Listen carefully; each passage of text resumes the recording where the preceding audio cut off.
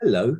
So you're mere blocks from me, basically, maybe a mile or two. You're very close now, Like over there somewhere. somewhere over there. Up, And you guys are new in the house, though, right? down, drifting down to me in the flats here.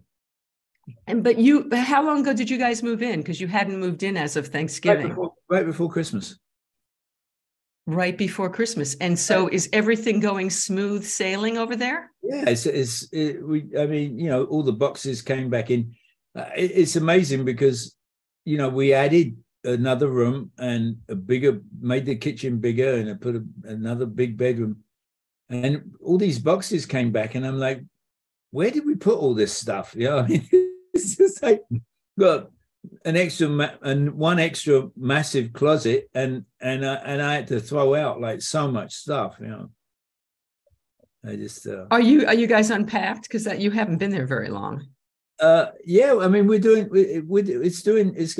it's going pretty well. Well, I'm so glad.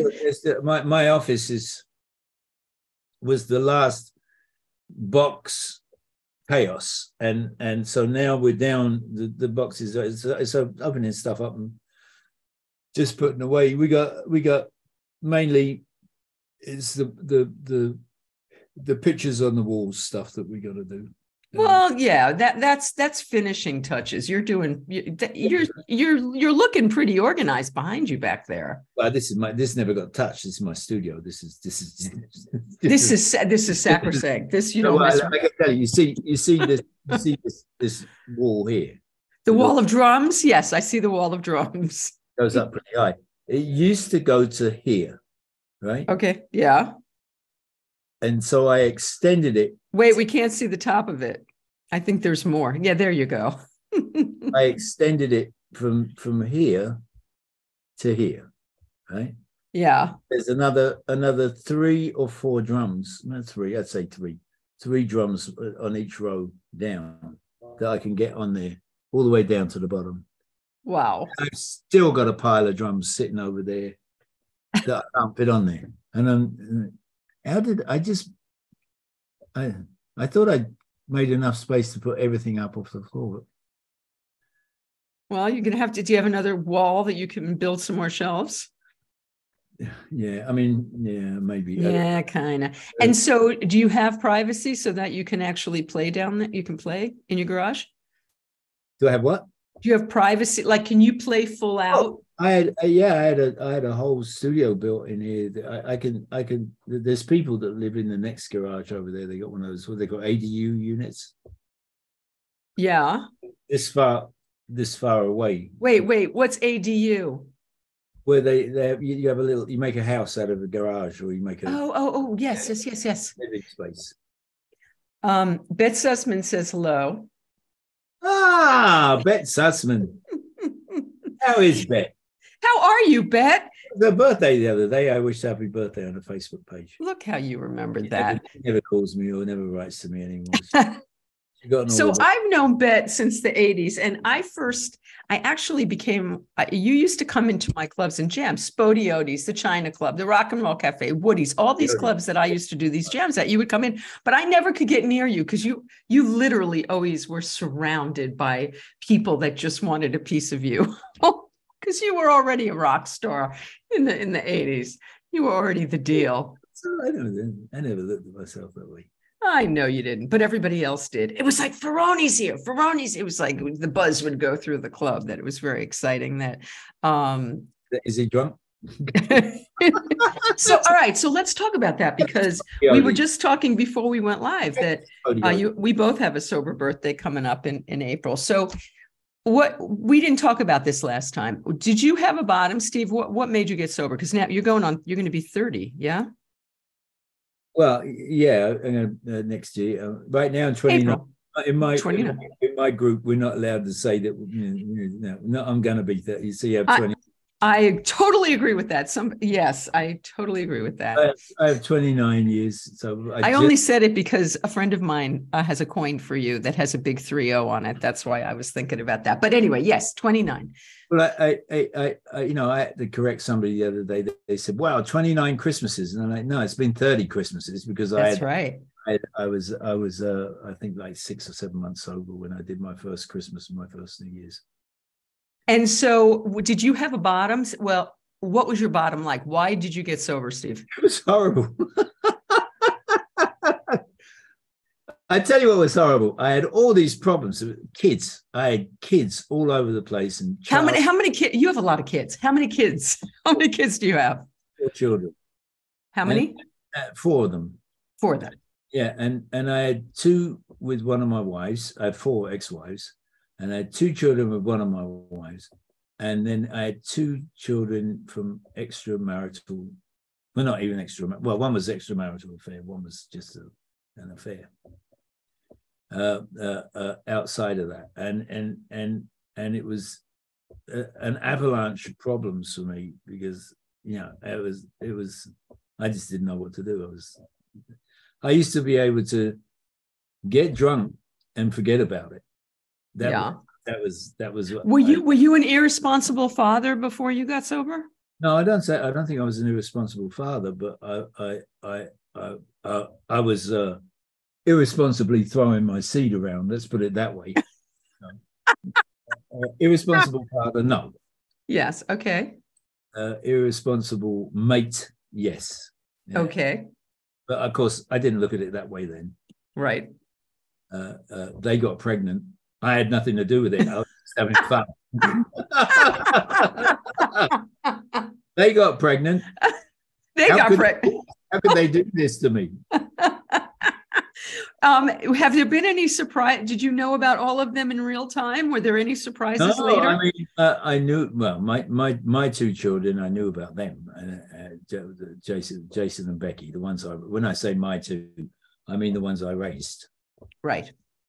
I knew about them from the get-go, and there was one in between them that I didn't find out about until 9 years later. Oh boy. And so I'm guessing that was was that one of those ugly paternity things? Yeah. Yeah. Yeah. Yeah. It was horrible because okay, look, you have a kid, you pay child support. That's kind of the way that I was brought up. Right. If that's what you got to do, you got to do it. But what happened was that because of the people that I'd worked with, I worked with Average White Band. That was a pretty big band, but that sort of stopped, and that was pretty easy to explain where the money went from that. It was that the whole band got ripped off, basically. Is that true? I don't know that story. It was just one of those rip-off stories of the band. We lived pretty high on the hog, but it was. What a great band! I saw you guys. You were great live. What a great band! It wasn't like the big massive money that I've seen flying around. It's like, why didn't I get that kind of money when I was in a big band? Yeah. But that was how that worked out for us, and then afterwards was like Eric Clapton and all the people that I'd recorded with. Well, yeah, you were playing with George Harrison. You were playing with ridiculous people. Around and all this stuff, and they were insisting that I had like their money. I see. And like, no, I'm a hired hand.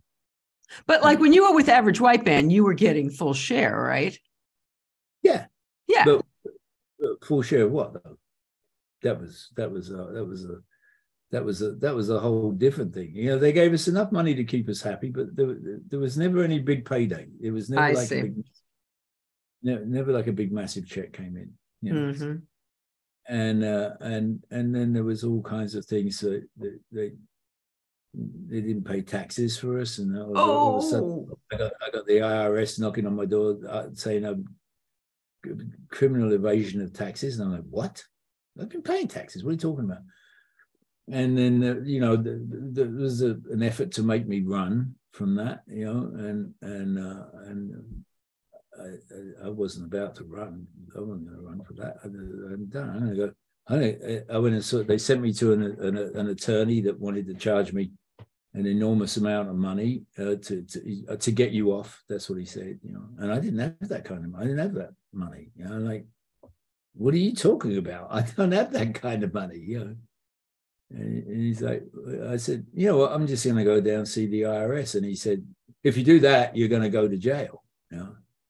And I said, well, that's what it's going to be. That's what I'm going to have to do. And I went down and just gave everything. I gave everything I had to the IRS, and they investigated it, and they said, okay, well, you know, you've been forthright with us. You file your taxes to the best of your abilities, and if we find anything down the road, we won't say that it's criminal. And that's what I did. Filed everything honestly, and basically that was it, done. So you didn't get money from that. You were a hired gun when you were playing with Clapton, when you were playing with George Harrison, when you were playing with all of these people. Duran, you were a hired hand also, right? Yeah. I mean, how did you get that gig? How did you happen into Duran Duran? It doesn't seem like a likely place to find you. Well, I was in New York, and I think I was doing like Saturday Night Live and doing some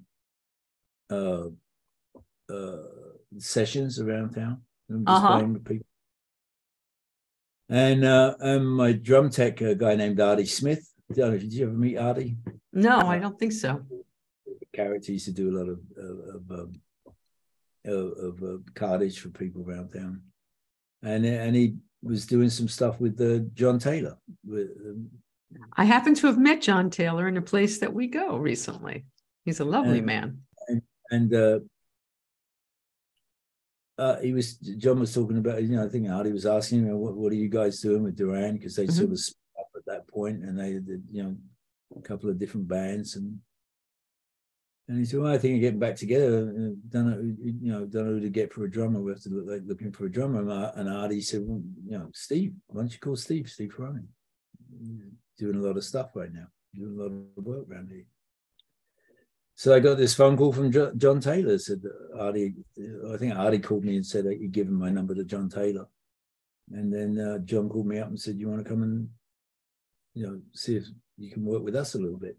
They flew me over to London. We started working on material, and then Simon showed up, and then out of that came Notorious. So what was that like? I mean, they were so huge then, and they were a very different kind of music than you were used to playing, than you had been famous for playing.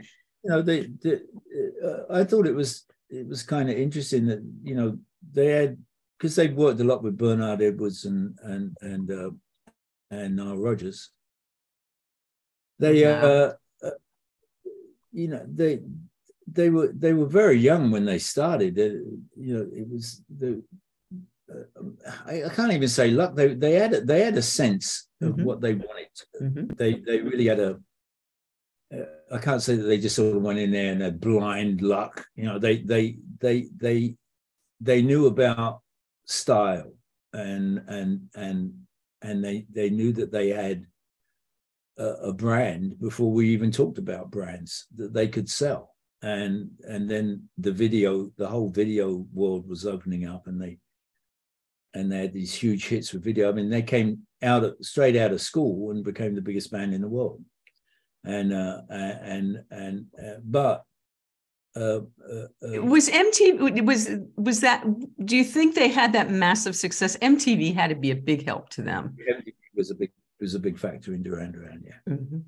And they knew how to milk that, and they knew how to get. I mean, they had the guys with looks. You know, John's particularly handsome man, and Nick has got a look about him. You know, he had this sort of artsy sort of look, artsy thing about him, and Simon, of course, you know, he's a good-looking guy dating a supermodel, and well, married to a supermodel now, but I mean, they really had and then you know, Roger Taylor with the drummer, you know, was a handsome fella, and Andy Taylor, the guitarist, was the wild guy, was the wild man in the band, and so they had this whole, I mean, I guess boy band thing before boy bands were a thing, Right, they were the first, absolutely.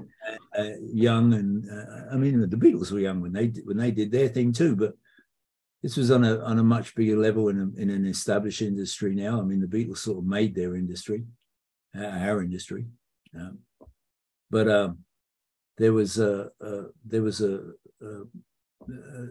had a thing about just the way that they would work at songs. It was funny because I sat down with Nick and Simon, Nick and John. And we sat down and we'd come up with these ideas about of starts of a song, just like we'd work on them a little bit, and then Simon hadn't showed up yet, and then we'd been a couple of weeks into it and had a number of different ideas, starts of what would eventually be a song. There was no top melody line or anything to it, and Simon came in and listened to it. And it all sounded really just like a regular band until Simon changed a couple of chords to make it more the place for him to go and sing on these songs, and then we started to play them with these chords in them, and then Simon opened his mouth and started singing, and there it was. It sounded like Duran Duran, So the pieces just pop together. So Steve, you've done so many different genres and so many different artists that are so variant. Yeah. Do you have a favorite thing to play? Where do you live? Like, where do you live? Where is it when you go in there and you say, I'm home? Is it everything? Is there, because you've played with Clapton, with the Heartbreakers for years, Duran Duran, Average White Band. These are very different kinds of music, all of them. Yeah, I think soul sort of passes through everything. Everything has soul to it, Mm-hmm. I started off playing soul music, and then. The last time we met, you had just gotten a call that day from Booker T. Jones. You were going to go play, and you were so excited because I guess that's kind of where one of the places you live, right? Really cool. Yeah, I did a record with him and did a few shows with him. That was something, getting to play with him. He's just an amazing musician. But I mean, I think. Kind of like we were saying about Duran Duran is that all these people have been valid for years. Absolutely. I mean, it's been 30 years now. Duran Duran's been around. They're not unbelievable. They just did the countdown show on New Year's. They're as relevant now as they ever were. And they still write new songs, mm-hmm. and perform new music. And are not afraid to put it out and go out and play, and that's fantastic. Eric Clapton puts out new records, and Petty used to do new records all the time. Let me ask you about this, because I know somebody that saw Clapton recently, and a huge Clapton fan forever, and just saw him on this most recent tour, and felt that he had that he wasn't into it at all, that maybe it was just that one performance, but that he had kind of phoned it in. Moments like that, I think. You think it's a moment? You think he's still loving what he's doing? I think putting out talent like that is kind of hard to do. Mm-hmm. I think the only person that can sort of run that into the ground is yourself, and He's a phenomenal player. It's a dare I say genius. I mean, he has a touch with the guitar, and he has a voice, and he has a way of playing stuff that nobody else can do. I mean, he's Eric Clapton. So I don't think I asked you this last time either. How did you start playing? How did that relationship begin? I got introduced to it. Phil Collins introduced me to him in London at Bob Geldof's knighthood party, and I was there with Duran Duran at the Hard Rock in London, celebrating Bob's, one of us getting a knighthood. You know, I got to have tea with Sir Bob. It's quite lovely, actually. And so you're playing with Duran Duran.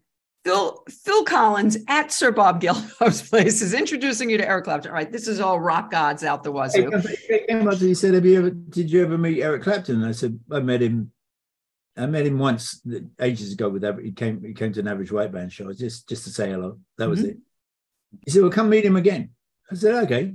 So I go over to his table and Eric's sitting there, and we were sitting there, and we just sat there and talked, and small talk, and just and then I said, well, really nice hanging out with you. I better get over to my guys. Really nice hanging out with you. And then a couple of weeks later, I got this phone call. Do you want to go play with Eric Clapton? I'm like, well, I'd like that. Yeah, I'd like to play with him. So how do you do that, Steve? How do you leave Duran Duran to go play with Clapton? How do you make that segue?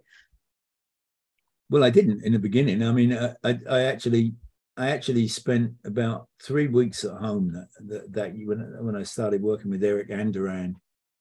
I spent 3 weeks at home, and it was just I wanted to spend a bit more time in my house, and so something had to stop, and Duran had sort of stopped. We sort of run the whole Notorious thing. The contract was over, we finished with that.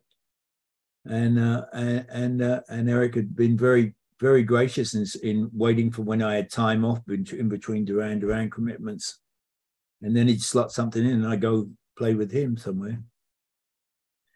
And then as soon as that commitment stopped with Duran, and I mean, I kept working on and off with Duran, like studio stuff and everything with them. After that, but I was basically more committed to Eric Clapton's band. And I was having a ball playing with that band. It's a great band. What a great so I can only imagine that playing with. He didn't look like he wanted to retire with that band. I can tell you that right now. I saw you with Clapton too in '87 at the Brendan Byrne Arena, and I came with Phoebe Snow, and we got to have dinner. He was eating dinner. We got to sit with him before the show, and I was really shocked that he didn't invite her up to sing. But I don't think that's something he does. Did he do that kind of thing? I didn't get the feeling he does that kind of thing. The only person that ever came and sat in with us that I remember was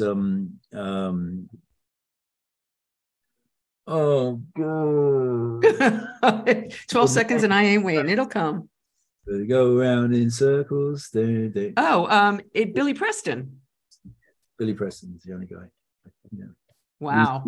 He came and sat in with us in when we played in Holland. And he broke the keys on Alan Clark's Hammond organ. Oh God. Alan, look at this. The keys were just snapped. Oh shit! Wow. I guess he played hard, huh? Yeah. That had to be. I can only imagine. Talk about a genius. Musically, to be part of that for those years had to be extraordinary for you, I would imagine. Oh, yeah, it was wonderful. I mean, it was just. What was funny? Some years ago, I was in Chicago, and Eric was in the same hotel as us in the Ritz-Carlton, and I called him up, and we went and had breakfast together one morning, and we were sitting having breakfast, and Eric looked at me and he said, "Do you remember when we played in Montreux? We played a Montreux festival once," and I said, "Yeah." He said, he said, "I saw a video of that the other day." He said. We were fucking good. I said, you just realized that? Wow. You just realized that band was on fire. Now, if I recall, and I do recall, he had just gotten sober when I met him in 87. He was already sober then, right? So, yeah. He had already written cocaine, I think. Oh yeah, unless yeah. He had a few minutes when he would. I see. Go back and forth. Yeah. So you were still drinking and using when you were playing with Clapton. Oh yeah. But was he part-time, still partying once in a while too in those days? Yeah, in the beginning he was, and then he wasn't, and then he was, and then he was. And I remember the first inclination that I had that what he was doing was working was when Connor died. And I thought I was the only person in town from the band when that happened. Alexandra Saraspi gave me a call. She was Russ Titeman's assistant, and said, something's just happened. I just heard it on the news and it's horrible. And I don't want to talk about it. You should get in touch with Eric. And I'm like, what the hell? And I called up Eric and he answered the phone and he was just, and I said, I tell you what, don't move. I'm going to come up. I don't know what it is. Don't talk to me about anything. I'm going to come up there. And I went out and opened the door, and I'd seen it. Last time I saw him was about a week before. We just got off the road, and it had aged him. It was like it's aged him just like overnight. Yeah, and then he just like he was very distraught, crying. And he pointed to a table, and there was some toys that Connor played with in his hotel room. And I took them, put them in a refrigerator, and then we went just to get them out of sight. Then we went over to the building that kind of fall out of the apartment. And I got to sit there and try and just to help. It was horrible. I can't even fathom. But I always thought, when I thought that if anybody deserved some sympathy, let him have a drink for this. Just let him have it. Let him have it. The man needs a drink for this. It was just tragic. I thought if anybody deserved a chance to have a drink at that point. And did he take that chance? He didn't. Wow. Wow. I was astonished that he came through that kind of pain. Wow. To come through that kind of pain like that. You've gotten a call like that one time too many, because you also got the call when Tom died, right? Yeah. It's like I guess. When I saw how Eric handled that Connor passing, and there is a way to deal with this stuff without drinking and using oblivion. There is a way to deal with that, and it took me years after that to get around to getting sober. Okay, so let's go back to that, because we started to talk about it. So you weren't a good mate, and you were dropping seed around town, but what was the thing? What was the day you said, okay, I'm done? What happened that day that you said, okay, I'm done? This is my life. This is it. The day that I'd stopped drinking. No, I hadn't stopped drinking, but drinking was not doing what it used to do. I used to be able to say, hell with this, I'm not going to deal with it. I'm going to go out, go to the China Club, get completely blasted, hang out, and I go do that. And I forget all about it, until the next day you come back and there it would be again. I have to deal with it again. And just go out and get blasted and forget about it. And But it ended up with me just in my apartment getting blasted, looking at the TV set at Home Shopping Club, thinking about all this mess that was going on with the courts and the lawyers and what they were going to take from me or trying to take from me, what they were saying about me that wasn't true. And how was I going to protect my kids? My kids didn't even know. My ex-wife didn't even know about all this stuff. And no.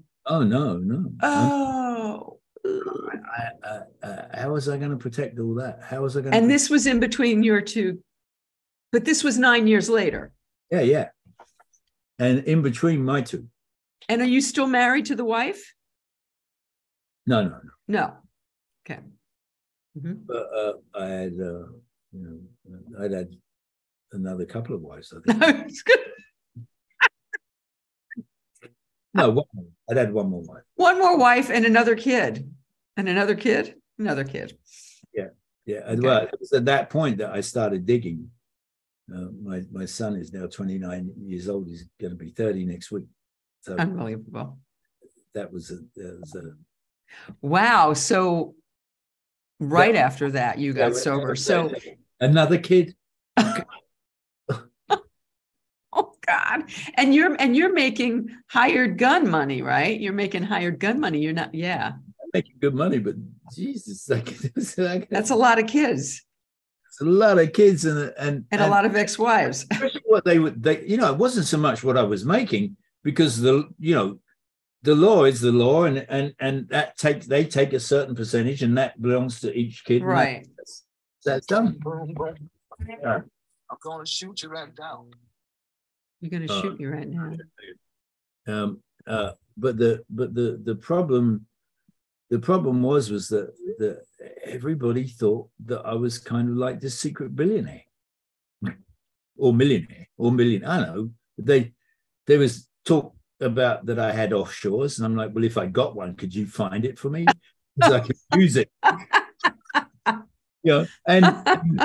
And the expense of lawyers, and I had to fight it. I couldn't not fight it, because if how can you fight it? You were legit. You didn't know you were the legit father. Well, you didn't know. Yeah, I knew. I had to go and do a test. I went down and did a test. Well, so what are you fighting? If you are the father, what are you fighting? What I was fighting was what they said that I had. Oh, I see. You were fighting what your financial situation was. Yeah.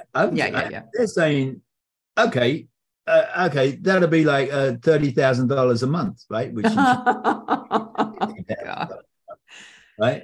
And I'm like, I don't have that kind of money. Why do you think I got that kind? Well, you got this and you got that and you got that. No, I don't. And I take my tax returns and I take all my stuff and I give it to them. And they say, well, you got stuff hidden in offshores. And I'm like, no, I don't have anything.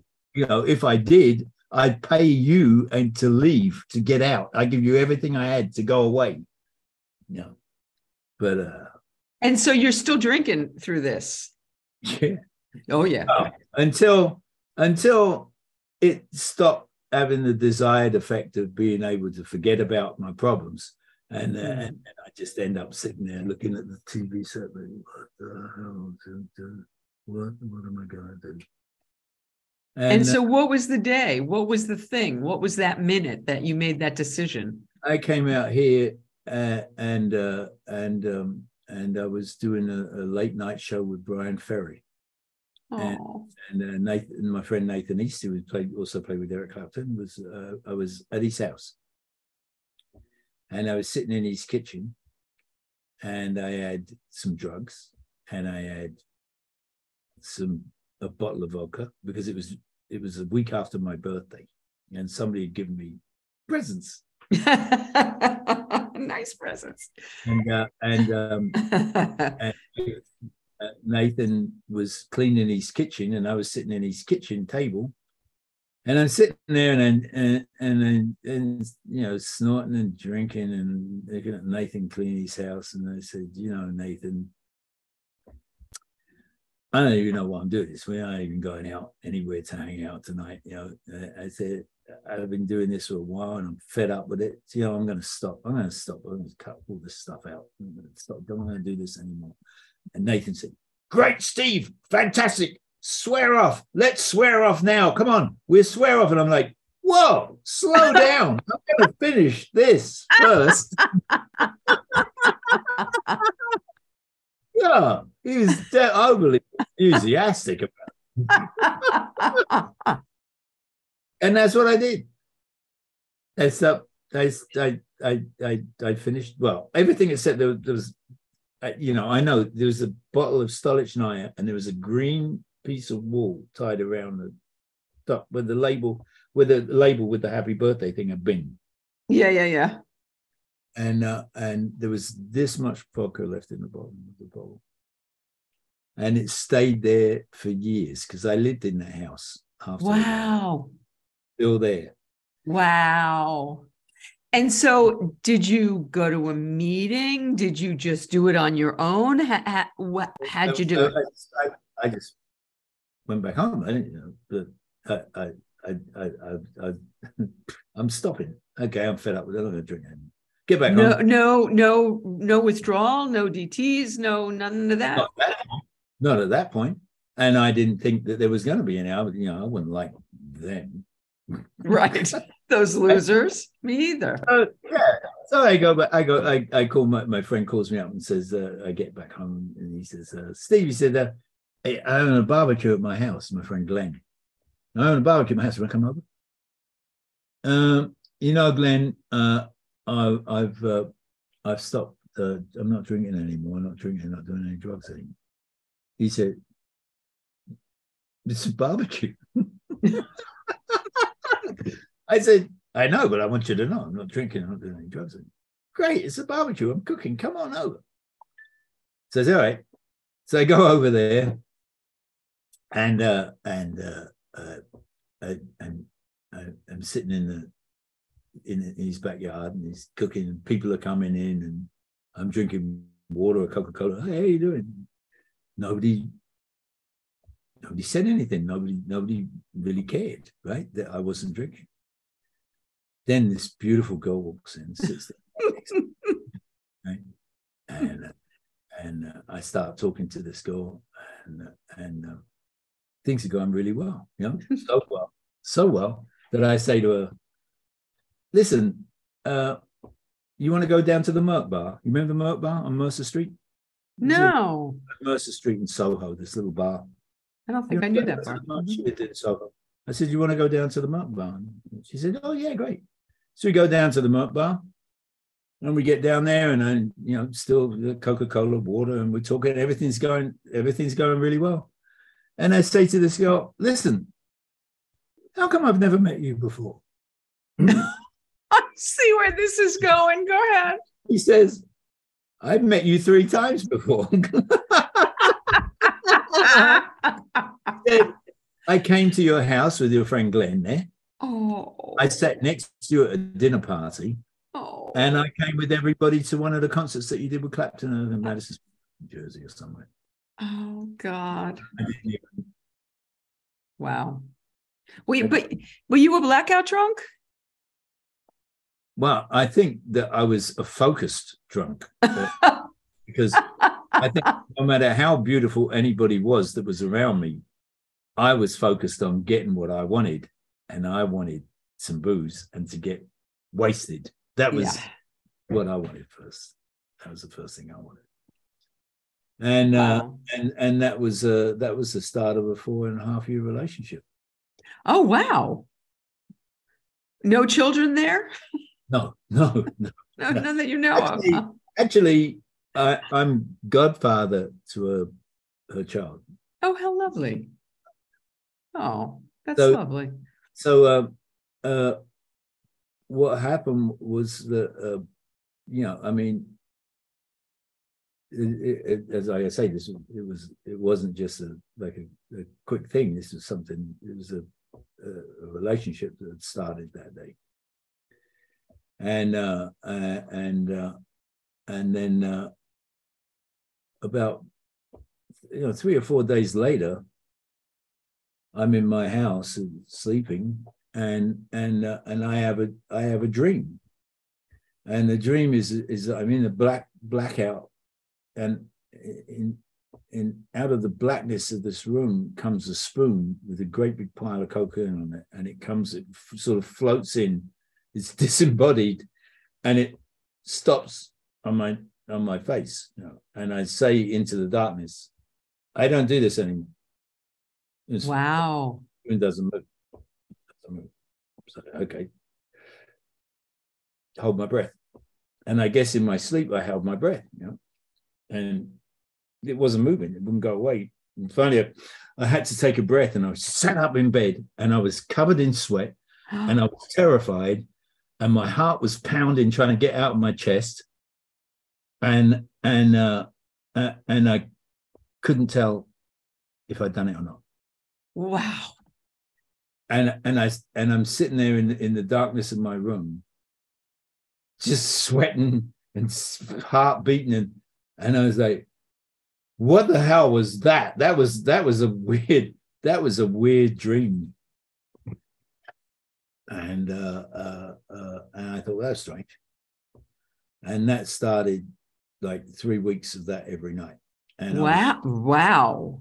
I was detoxing, didn't tell anybody about it. I mean, I go out to dinner with this girl, and I never told her anything about that.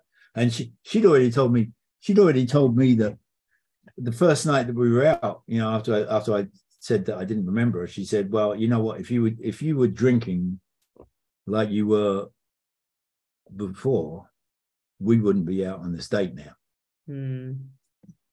Right. So that was kind of something that. But I wasn't about to let her know that there was this problem, but it was a scary thing every night. And by the time I finished, I was a mess. But by the time I was in this fight and I was losing it. Let's put it that way. My willpower was. I knew what would stop it. All I had to do was have a drink. But I'm stubborn, man. And but I was losing. I was going to lose it. Were you going to meetings then, or were you doing it on your own? That's when. Did you ever meet a guy named Stephen Bruton?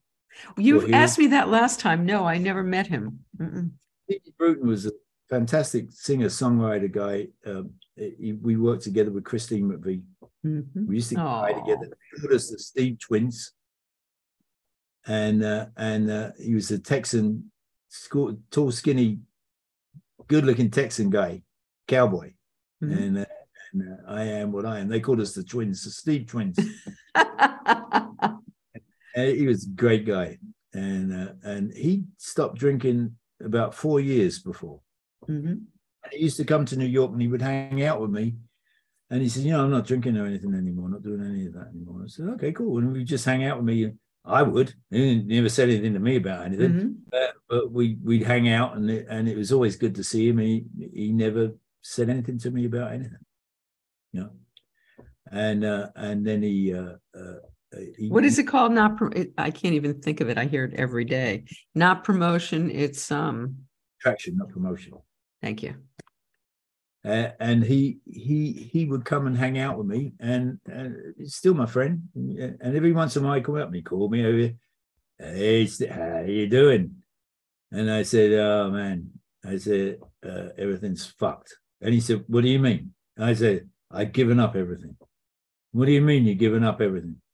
"No more booze, no more drugs." Well, how's it going? It's fucked. It's awful. I can't sleep. I'm doing all this. Oh, you were talking to him while you were having these crazy dreams? This happened? Yeah. This is like, he called me up. He just called me up in the middle of this thing. He called me up just to see how I was, and I told him everything. And at that point, he said to me, "Have you tried going to an AA meeting?" And knee-jerk reaction, "Well, I don't want to go down there. No, ain't that bad." It was a mess, right? And he said, "Stay where you are, and I'll call you right back." And he booked a flight. And he wasn't a rich guy or anything, See? Wow. He jumped on a plane in Austin. Wow. And he was there that evening. came to my house. It was good to see him. Hung out at my house, and he said, tomorrow I'll get us I'll take you to a meeting tomorrow. Yeah, sure, fine. And we just talked about what we usually talked about. Both our ex-wives were friends, and we were friends. We used to hang out together as a foursome, we talked about that, and music, and life in general, how things were going. And then the next day he got up and he looked up a meeting, and he said, "Look, there's a meeting right around the corner on Houston Street at 12:30. Let's go there." And the only reason that I went was out of the goodness of my heart, because he'd come all the way from Texas. He'd come all the way from Texas to take me to this dang meeting. I mean, the least thing I could do was just show up to that. And so I followed him over, and we went to Midnight Madness. Well, I came to find out that I didn't know it was Midnight Madness then. And we went up there for the 12:30 meeting. And I sat in there and listened to a guy talking, and I felt better. It was that simple. I hadn't felt that good in weeks, sitting in there listening to this guy talk. And then people gave me all this attention, newcomer attention, gave me these books and pamphlets and a copy of Living Sober and meeting directory. And then Steve just went back to Texas and left me there on my own with my stuff, And of course, through the day, everything wore off again, the anxiety. So I got that meeting book out, and I looked, I'm going to go. And I found this meeting called Fireside, which is in the YMCA, Midtown. It's handy for the studios. And I went up there and I walked in there, and just to get a fix of feeling good again. And sure enough, that's what happened. And that was the start of me. So he was kind of your Eskimo right there, even though you were already not drinking. He was your Eskimo that really kind of saved your ass there. He was my Eskimo. He put himself out and came to try and help another guy that was in trouble, even if he didn't want to be helped. And I didn't want to be helped. Not the way he wanted to help me. That wasn't what I thought was going to help me. And I fought everything for years. I mean, for years I just went to meetings because to get my fix of my feel-good meeting, go in there and have a laugh and listen to some war stories and know that today they don't drink. That was basically it. I didn't want to do steps. I didn't want to get a sponsor.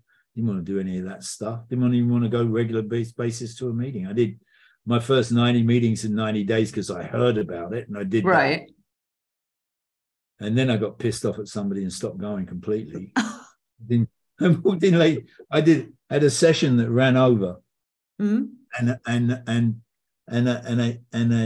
finished the session, and I ran up to the Y, and I run into the Y, and I opened the door, and there was this woman sitting there, and she looked at me and she went, "Screw you! Who the hell are you? Screw that bitch." That's it. And immediately, that's it. Not going to AA anymore. Not going to go there anymore. Screw that. Not going to do that. I stayed away probably a good 9-10 months. I stayed away. I stayed in contact with the people that I like, but I didn't. I go to a meeting if when crises hit. So you didn't have a sponsor through this time. Are you praying? Are you meditating? You're not working the steps. You're praying, you're meditating? No, you're not doing any of that stuff right now. Praying, yes. I would say one of the things that this guy that followed me around, Mr. Asked Me Questions, so I don't forget his name. He said to me, he asked me about what my thoughts on God, and I said, I believe in God. I don't like him. When I come face to face with God, I'm gonna kick his ass. He runs everything very, very badly, and I show him exactly how things need to be run. And I was deadly serious about that too. And he said, "Well, you do believe in God?" He said, "I said, okay." He said, when you go to bed at night, can you put something like a wallet or something underneath the bed? Just put it under the bed. And when you're down there, say, thank you, God, for keeping me sober today. And then when you get up in the morning, you got to retrieve it. When you're down there, say, please, God, keep me sober today. And I thought, you know what? I could at least do that. I can do that. So I did that. And then it was the end of my 90 days, my meetings in 90 days. I had a spiritual awakening of sorts. I used to go to a meeting and I would say, my name's Stephen, I think I might be an alcoholic. I didn't want to say I was alcoholic. I was my 90 days sober. This girl that I met, she had to go to New Mexico and put down a horse. And she asked me to say a prayer. And I said, well, I was telling her, she didn't buy it. She knew I told her about all this stuff about me being an alcoholic. I got a problem with praying. I don't know how to pray, who to pray to, what to do. And she said, well, she said, you smoke cigars. Why don't you just take some tobacco and scatter it to the 4 points of the compass, like Native Americans do that? I said, okay. I went up to Central Park, broke up. I had 2 cigars, broke one up, scattered one to the north, take care of her and her horse. To the east, take care of my mum over there. To the south, take care of those people in the AA meeting that I go to. And to the west, take care of me. How's about that? And I lit up, got my second cigar, fired it up, and I'm sitting up there at the cutoff where where those big boulders are at the cutoff going through Central Park. And I'm sitting on top of one of those things, and kids are playing baseball down there in this baseball field. And I'm sitting up there smoking a cigar, beautiful day. And I looked up at the sun. And I burst into tears, like racking sobs, like just crying. I mean, from deep down inside. And I was like, what the hell is this? And I remember saying, that's it. There's nothing wrong. Why am I crying like this? There's no reason for me to be doing this. I give up. I fucking give up. I give up. I give up. I'm done. I give up. And I went and saw my therapist, a therapist on Central Park West. Ran over there, and he had a customer, and he said, well, let me finish with the customer, and I'll see you. And I sat there, and then I went in and saw him, and I start telling him what happened. And when I start telling him what happened, I start crying again. He's racking sobs again start happening. He's like, your feelings are connecting up. You haven't had a drink in a while now, and your feelings are connecting up. Just let that happen. You'll be okay. If you're going to harm yourself, call me, but just go home and you'll be fine. And I go home, and I'm in the apartment. I'm walking around the apartment, and I'm all right 1 minute. Next minute, I'm crying. Just, yeah, what the hell was it? And I really just gave up. I just gave the whole thing up. And David Boyd called me from the China Club, and he said, "Hey, Steve, you coming to the China Club tonight?" And I said, "I don't know, man. There's some weird stuff going on around there." And he said, "Oh, come on, it's the anniversary. There's going to be a party tonight, and all the people are going to be there." And I didn't have to worry about going to the China Club because all the barmen were AA, so they wouldn't let me drink. When they found out that I work there, yep, they were all with me, right? They were all on my side of that. Jack, bartender Jack. Remember Jack? Jack wasn't AA, oh Christ, I don't forget the names now. It's okay. It'll come to you. Ginger hair and glasses, and the other guy was an actor. I'm still in touch with both of them. I forget. Me and names pop out of my head. But anyway. I go up. He says, "Come up tonight, and if anything goes wrong, we put you in the back office, and you'll be on your own. You'll be fine." And I said, "Okay." So I go up to the China Club, get up there, and we're hanging out. There's all these people I hadn't seen before, or I hadn't seen in a while. And this guy came up. I hadn't seen him in a long time. "Hey, Steve, how you doing?" Shakes my hand and palms an 8-ball of cocaine into my hand. I'm sitting there looking at this 8-ball of cocaine.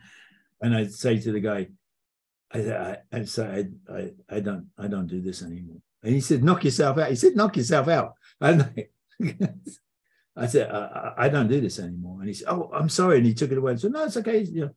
But it wasn't the fact that I've been able to say no to it that impressed me. What impressed me was I managed to say no to it, and I didn't feel like a pussy. I like that. You know, You felt strong. You felt good. I didn't feel less than a man because I couldn't handle it. I didn't care what anybody thought. I just didn't want it. I love that. And How long had you been sober at that point? 90 days. 90 days. And there always, I believe there is a turning point at 90 days. Things do shift.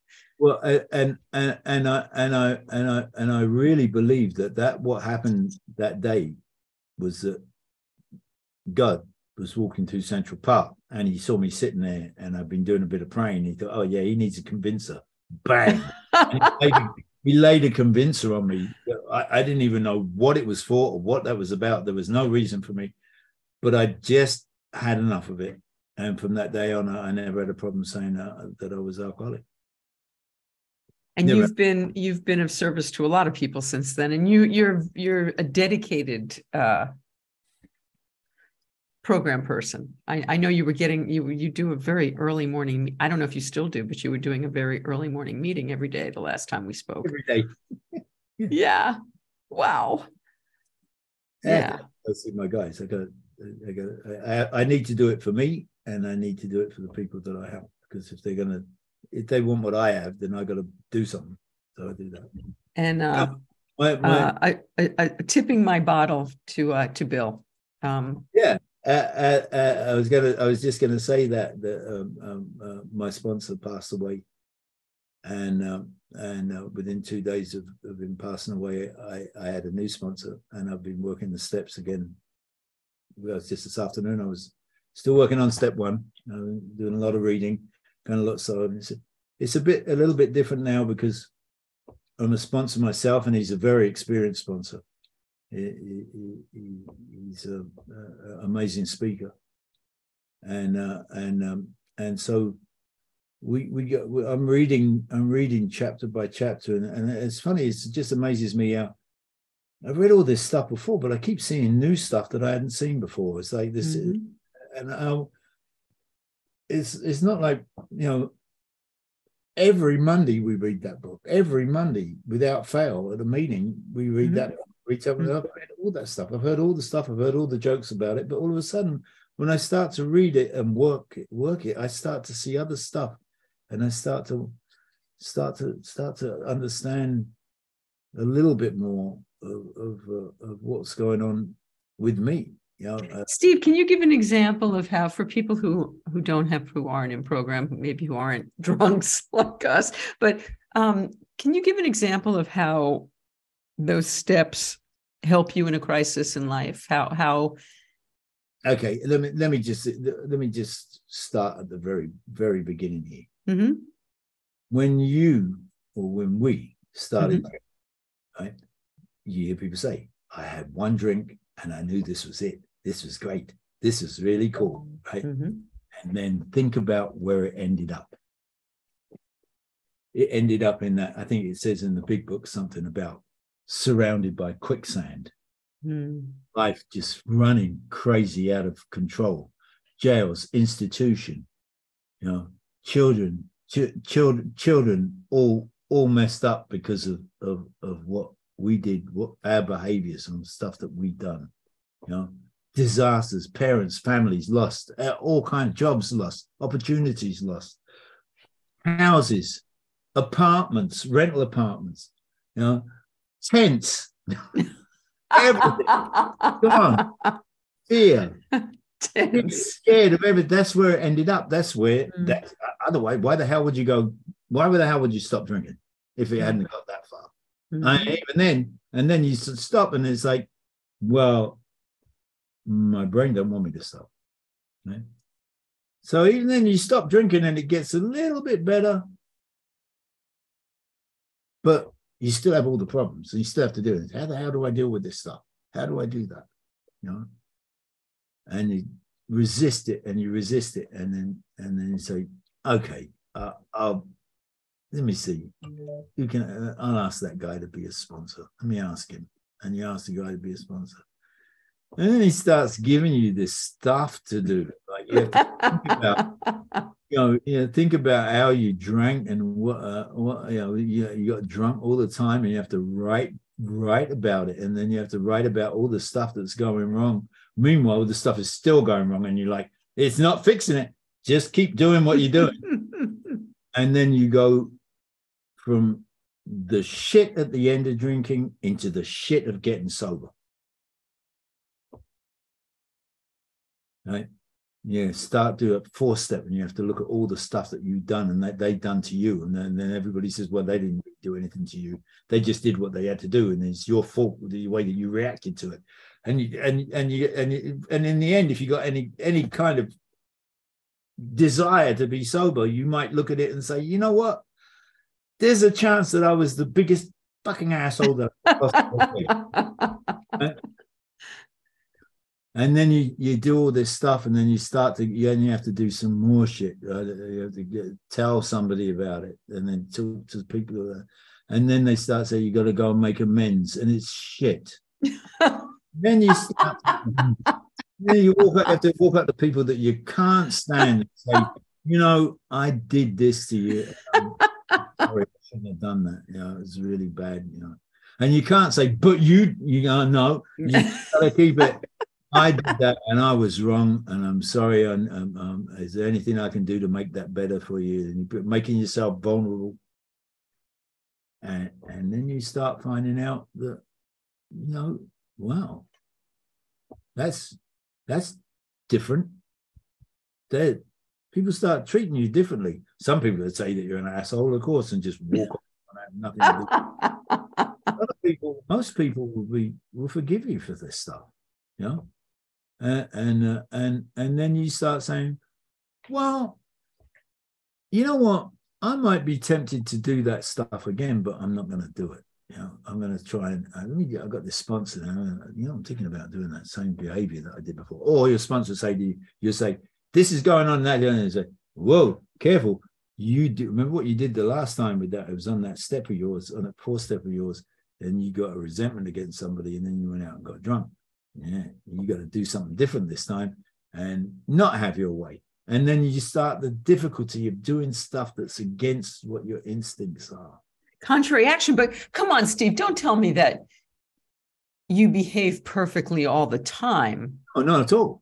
I'm not saying, because I can still be an asshole. This is not about how well we do stuff. Progress, not perfection. It's about how badly we do stuff and how we recover. And how we clean it up. Yeah. Mm-hmm. How we recover. Mm-hmm. We're talking about recovery. We're not talking about cure. We're talking about recovery. Absolutely. And what I found is that from the shit that you ended up with drinking and the shit that you had to go through, as good as that first drink was, is what your life gets to on the other end of the shit of getting sober. As good as that first drink was. Mm-hmm. And you wanted more of that. Now, your life, after going through the steps and doing the steps, you want these steps. You want to live in these steps. And you think, well, I was so crazy before. I don't know how crazy I am now. And then you start going through the steps again. And then you start to enjoy these things that you find out about yourself. And your sobriety gets better and your life gets better. Mm-hmm. And you get more and more of that towards that first drink when it was really good in the beginning. You didn't have a drink in the beginning and keep drinking because it was bad. You had a drink in the beginning. You had a drink in the beginning and you said, this is it. I have arrived. I found nirvana. Yes. Right? Well, that's what you get when you go through the steps. You get to work your way back to how you felt when you had that first drink, which was pretty dang good. So, Steve, you've been successful when you were using, and you've been successful in your sobriety. Do you think that you're a different artist, a different drummer, as a sober performer? I'm a different drummer. I'm a different drummer because I've matured as a musician. Mm-hmm. I never used to. I can't say I never did it, but I did do it a couple of times. That I didn't like it. I didn't like getting drunk and playing those. Mm-hmm. I didn't like it. So if I went to the China Club or Spodie's and somebody said, "Hey, come on, play," and I've been drinking, it was like, no, I'm not playing the drums tonight. I'm drinking. This is my drinking night. You go play. And then if I went to one of those clubs and it was early enough and I hadn't drunk, and somebody said, "Hey, Steve, come play," and I go and play, I'd have a ball playing. I'd love playing. And I thought, man, that was so much fun playing. Then I'd get drunk. Then after that, I wouldn't play again. So I got him. I love doing that. And speaking of those days, all right, I just have to tell you, a couple of people have stepped in. So Tony said AJ was the actor bartender. I forgot about AJ from the China Club. AJ, that's and Steve Postel is here and sending you lots of love. Hi, Steve. We've both known Steve for a gazillion years back in those days. That's right, AJ is still sober. Fantastic. How fantastic is that? Yeah. So, and do you think, okay, so you're a better artist because you've matured as a drummer. Yeah. Did you ever fuck up a gig because you were drunk? Did it ever get in your way? Well, I remember once I got completely schnackered playing with Average White Band up in Lake Tahoe.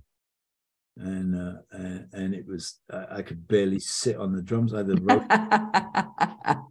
was so smashed, and I hated it. It was just everything went wrong. Everything just went wrong. It was awful. It was terrible playing. It was just awful. And I never did that. I never did that again. That was the end of that. Then no fun in playing. Have you been a power of example to your kids? Are your kids okay in that regard? My kids, the one step I did out of order, like way out of order, when I looked up at those steps, I thought, oh God, I put my kids through like a whole bunch of stuff. They were in France with their mom and they weren't near me, and I knew they were upset that they couldn't be with me all the time. I did what I could. I bought them a fax machine. I used to fax them.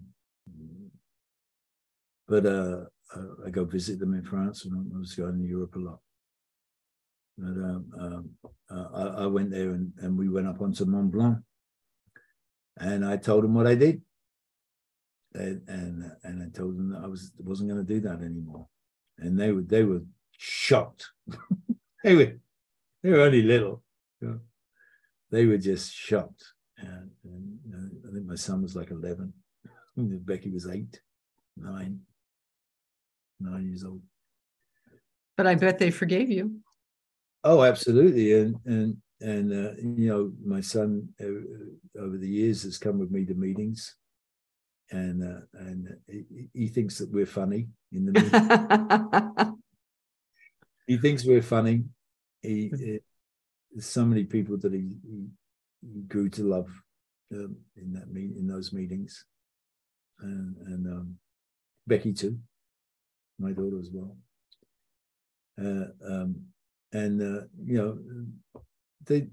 They just, I think the only time I know about my son getting drunk was on his 21st birthday party. He went to Vegas and got drunk. My daughter thought that she had the wool pulled over my eyes at one point until I turned around and told her what she was doing. And she was like, "How did you know?" And I'm like, "Well, because, I made you, and I know." So I've been blessed with that. My children, the addiction hasn't gone, and they've also asked that I talk to my grandchildren about it. And so that's a wonderful opportunity for me to share my experience with them and tell them what they need to be careful of in their lives. How beautiful is that? How beautiful is that? Yes, it's especially today. I mean, the difference that there is today. I mean, back in my day, I could go try something. Let me try some acid. Nothing. I might get a bad trip. That'd probably be the worst thing that we possibly have. Yeah. But Mark Hochler, an old friend of mine, says that he opened for you with Average White Band in December of 1980 at Club Rockaway, and you guys were so gracious to him. Okay, so he's a drummer, and he said he was 21 at the time, and 2 years later, his bottom on an ultimatum from those closest to him, he met Eric in the Twin Cities, and that night he joined, and because if Eric could do it, he could do it, and you know, you never know who you're impacting. You don't. You don't. I mean, I've worked with guys, and just I've been working with them in the studio, and I go do my job, and 6 months later, I get a phone call from somebody, and they, "Hey, you still going to those meetings that you went to in the morning?" Yeah. So, can you take me? I think I got a problem, you know. I'm sure you've Eskimoed your share. Yeah, it's nice. I mean, I don't even sponsor them. There's a couple of guys that had done that, and I don't even sponsor them, and they found a sponsor that worked for them, and get a couple of years on Zoom, in fact, you know. So speaking of Zoom and this whole thing, when last we spoke, you were about to go to Japan, you had all these gigs, all this work lined up. The pandemic hits. What has your life been like for the last almost 3 years, Steve? Cool. It's been pretty cool. Okay, so tell us what you've been doing. I grew to love my backyard. Nice. I got to hang out with my dog. I got to hang out a bit more with Julia, my fiance now, and we got to. Did I know you guys were engaged when I saw you on Thanksgiving? Did I know that? Engaged for 2 years now. Oh God. Okay. I guess congratulations. Well, we have a long engagement because we're doing things in a sober way. There's things we're building a nest. That's wonderful. And B, we're trying to make sure that all the junk that was got the building debris that we had in our lives is cleaned up before we go jumping into getting married, and we're doing the best we can with that. So and that's all going along very nicely too. So unpacking all those bags rather than taking the baggage with you, huh? When you guys get married, when you get married, when we're ready to. That's a good answer. Now we're okay with everything the way that it just is right now, but there's certain things that we have to do. I have to do for her security, and for my security, and for everybody's security. You don't want to just go jumping in there. That's what you do when you get drunk, right? So jumping in and marrying someone, and everything's great, and then you find out, oh, I didn't realize that was coming with it. You know, we both know what we're getting into, and we're going to clean it up as best we can. That's a beautiful thing. So, okay, so what have you been doing in terms of work for the last few years? Have you worked? Have you been working? The first thing I did when I was in New York when the shutdown happened. Oh. And I walked across Times Square at 7:00 in the morning to go to a meeting, and there was 3 people in Times Square, and I was one of them. Wow. I looked at this and I said, "This is not good. This is going to last for a while." So I got on a plane, flew back to Los Angeles, and the first thing I did was call a guy that does all my studio stuff here. Mm-hmm. And I said, what would it take to make my studio so possible that somebody can record me remotely? An engineer can set me up and record me remotely. And he said, that was very smart thinking. You knew it was going to last a while, huh? And he said it'd be $10,000 to $12,000, and I had the money. So I upgraded my studio.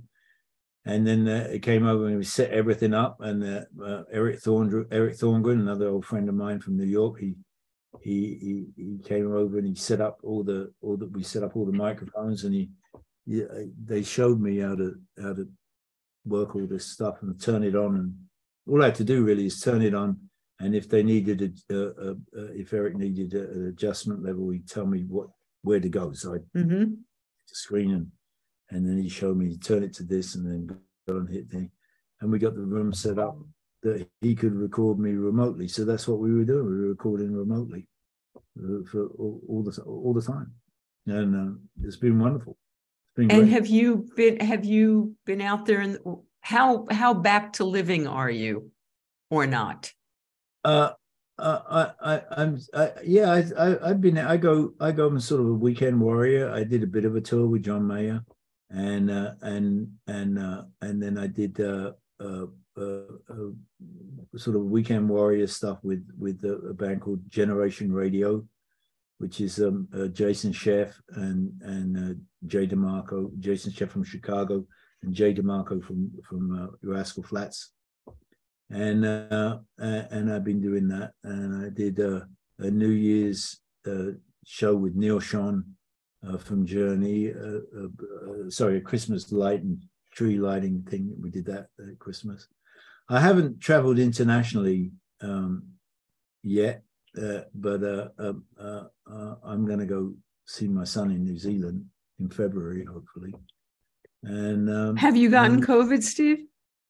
I had COVID when I was on the road with John Mayer. Yeah, second night at Madison Square Garden. Worst. Late the first night, had a bit of a cough. Went there the next day, and I said, I got a bit of a cough. And stay away from me. And then the COVID Nazi said, well, we got to test you. And they tested me, and they said, you're positive. And I said, what? I said, what am I going to do? I get on the side of the stage and play. And they said, no, you got to go home. Did they have somebody to step right in for you? Actually, Questlove was coming to see me play. So Questlove came and sat in. Wow. Couldn't have got anybody better. Couldn't get anybody rubbish to come. Wow, that's crazy. And how was the COVID for you? Was it not terrible? Was it awful? It wasn't that bad. I mean, I was vaccinated, fully vaccinated. The second, so I got it that night, and then the next day, I was still coughing a bit, wasn't feeling that great, and then so it was 2 days of coughing, and then that night, I went to bed. I woke up the next day, and it was like somebody had poured a bucket of water on me. The bed was soaking wet. I'd sweated out. 0 symptoms, but I tested positive for another 8 days. Did they make you sit it out? I had to spend 8 days in the Four Seasons Hotel. You poor thing. It's a rough life. Well, Questlove couldn't have been there every night. So what did they do after that? They got like different guys that have played with John to come and sit in here and there and then John caught COVID. Oh. Ugh. And a couple of other guys in the band called COVID. So everybody went on. Mm-hmm. They put a pause in the middle of it. It always seems to me like if you doing the weekend warrior thing that's okay. I mean, I sort of take care of myself as I go out. Being out, probably a bit more aware over a short period of time. Maybe you just drop your guard a little bit when you're out there for an extended period of time. Seems to me. When was it that you got sick? I think it would be like February. So it was when the whole Omicron thing was going crazy. Yeah. Mm-hmm.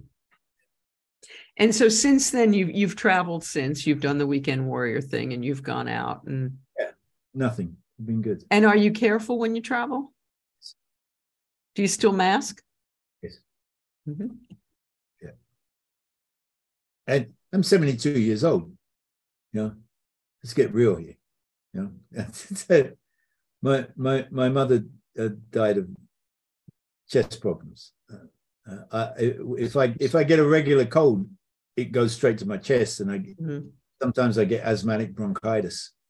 I don't like that feeling of not being. I don't like that.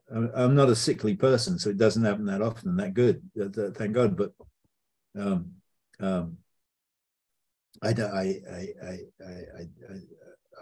not going to be out there looking for it at all. It just seems to me. I was telling you before, my daughter-in-law got it and then had a heart attack. Unbelievable! Oh God, poor thing. 38 years old, nothing wrong with the heart. It was the virus that attacked the heart. So, Is she okay now? How's she doing now? She's great now. She's fine, but she can't travel for 3 to 6 months. She can't travel. Mm-hmm. She's got fluid around her heart. Ay. I don't want that either. Mm-hmm. No, don't want any of that stuff. And there's a new variant, some 11 dot, I don't know what the hell it is, some new thing to. When I go move through an airport, because there's so many people around here, I wear an N95.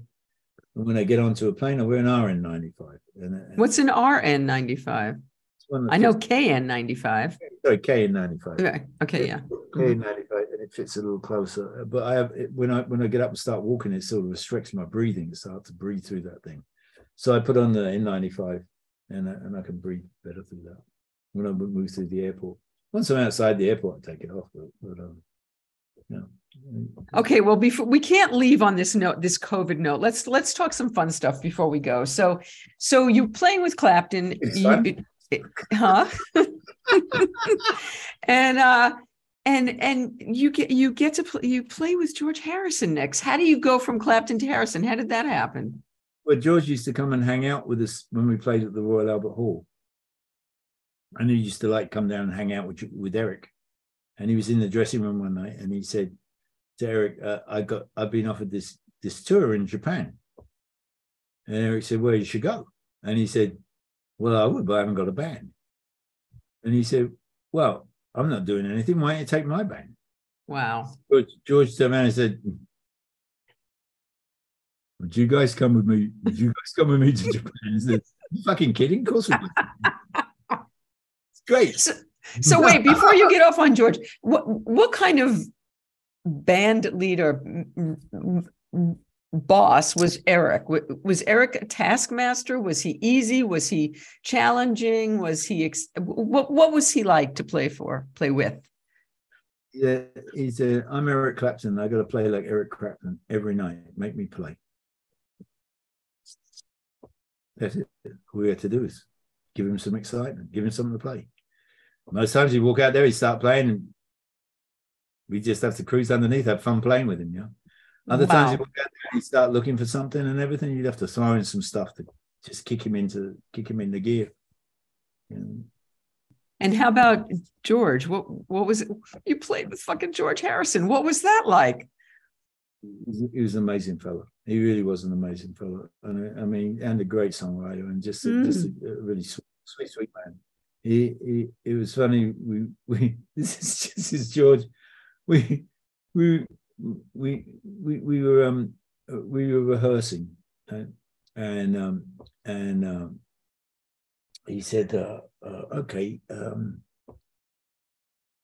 let's do what's that song? God, I forget the name of the song now. Is it Here Comes the Sun? I have to think of the solo. I have to think. Oh, I can't even think of the solo now. Anyways, it's one of these Beatles songs, and we play the song, and he says, "Oh," he said, that was pretty good." And I said, "Yeah, it would have been really good if you'd played the solo, right?" And he said, "I played a solo." I said, "I know you played a solo, but you didn't play the solo." And he said, "What are you talking about, these solos?" And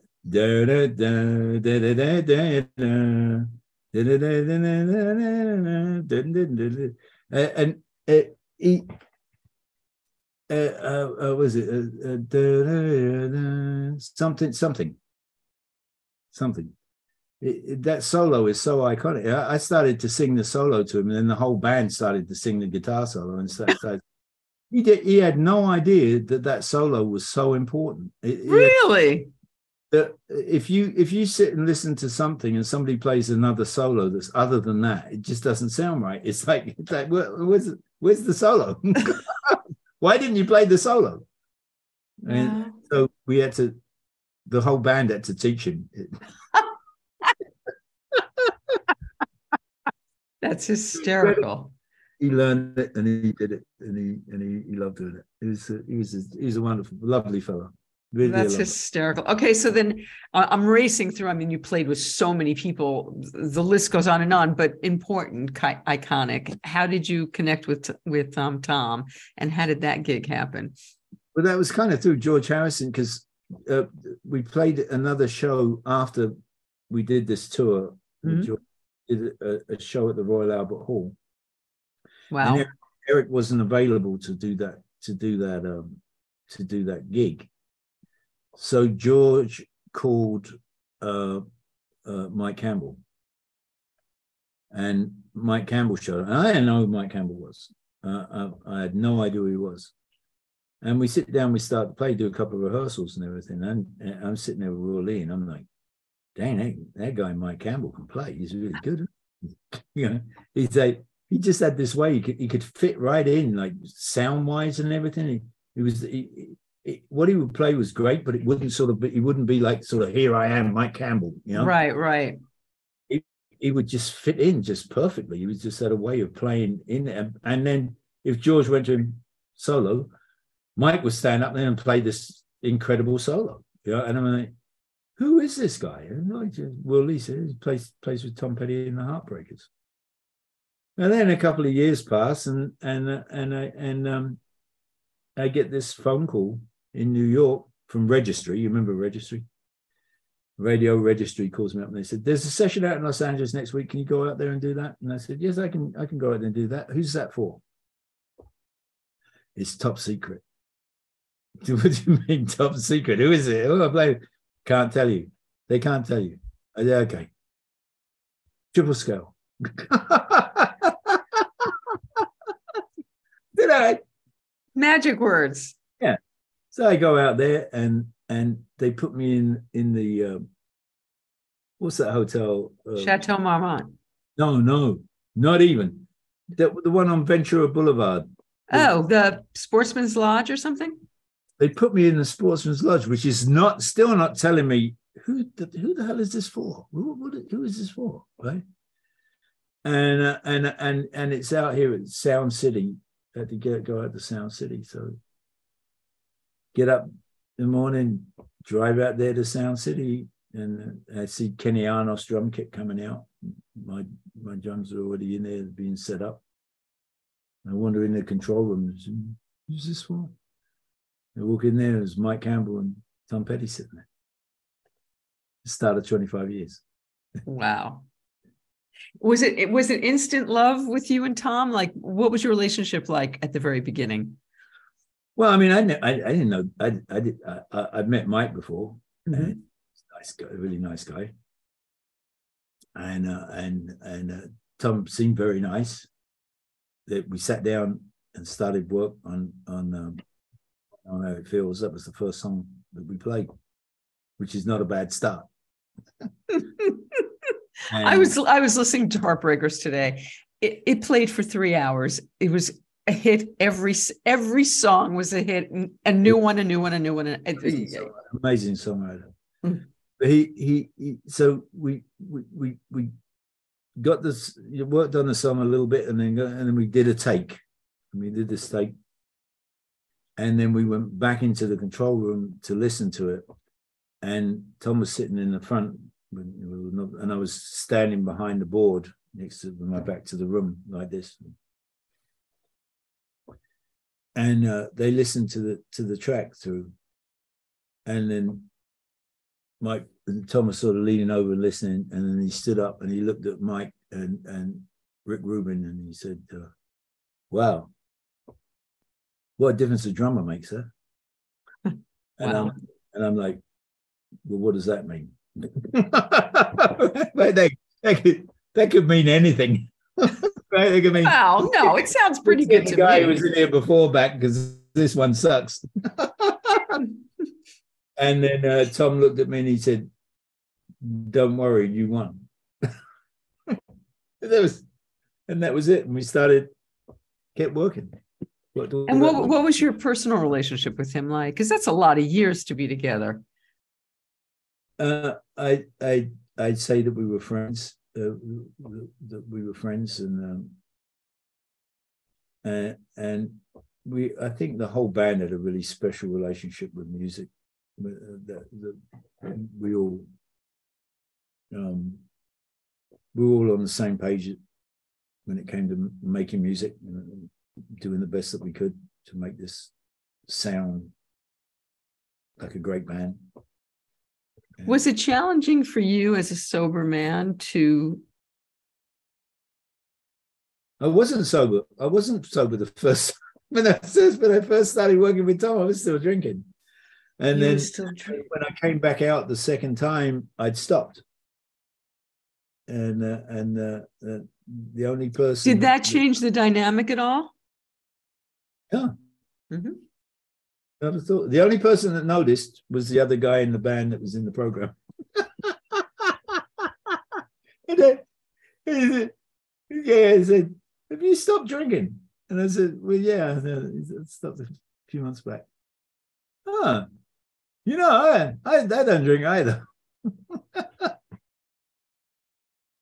And I had company.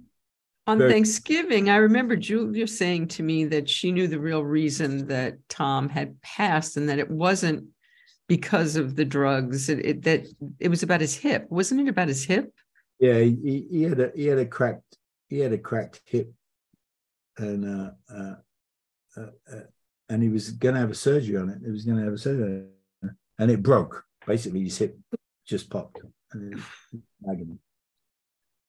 And he took some fentanyl. He got some fentanyl from somewhere. I don't know where he got that one, but he just killed him. It's tragic. Wish he was here today. He was amazing, an amazing man. Amazing, incredible talent. So lovely. An amazing artist. Amazing.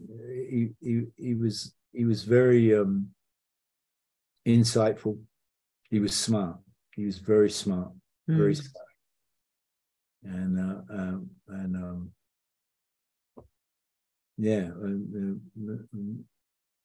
The whole band, we all loved him. We all loved him very much. We love each other. We still do love each other. You know. You've had the most extraordinary more family than workmates, I would say. Are you still? You are still close. I'm sorry. You're still close. Yeah. You've also had some incredible one-offs in your the Heartbreakers had this thing, is like we never really sort of like all over each other all the time, but we're always there for each other, you know.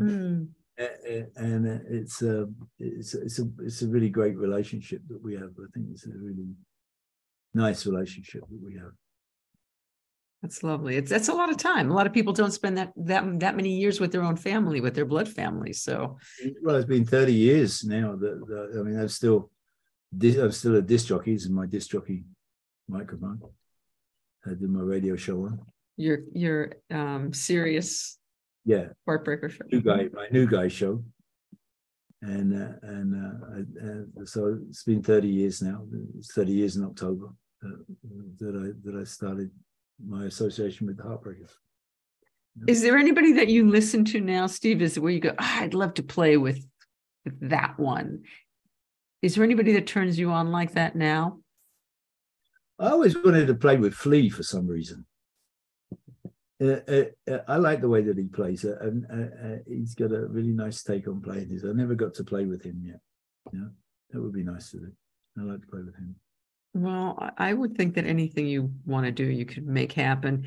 I so appreciate this, Steve. I thank you for getting so real and talking about things that are really important. And I value you not only as an artist, but as a man and a sober man and a human being. And I'm very grateful to know you.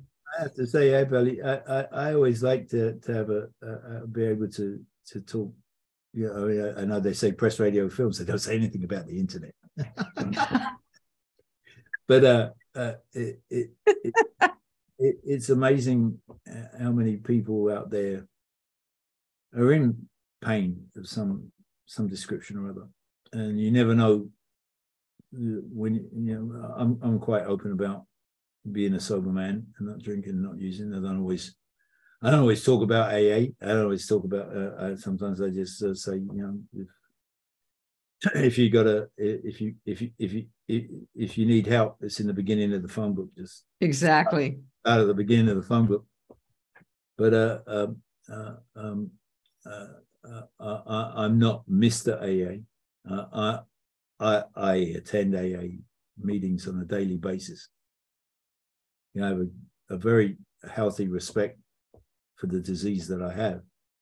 It's way more powerful than I am, and I need the help of a bunch of alcoholics, bunch of sober drunks. Nothing like a sober drunk to stay where I am. You know, to stay in this place. I like it here. I like it much better here than in that place that was terrifying 29 years ago or 30 years ago. Yeah. Well, thank you so much for the music and for the humanity and for your service. And we have to go for coffee lunch soon. We're neighbors now. Maybe we go for round 3 in a couple of years. I would love that. But before that, with Snuffy and Julia we'll go eat some food and that sounds good and not drink alcohol. Have a happy and healthy new year, and much love to you and Julia. Thank you so much, Steve. Thank you, Vicki.